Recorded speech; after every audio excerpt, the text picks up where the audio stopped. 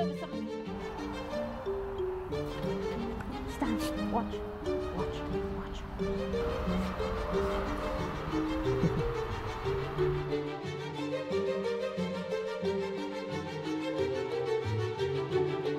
The Queen Consort obviously is one of our patrons, is here quite regularly on visits, and on one of those she fell in love with a lovely little Jack Russell Terrier called Beth, and it was several years later she felt that Beth needed a friend, so she was here on another visit and happened to see the lovely little Bluebell as well, so fell in love with both of those, and they got along great, which is really wonderful that she was able to take both of those home and rescued from us more than once.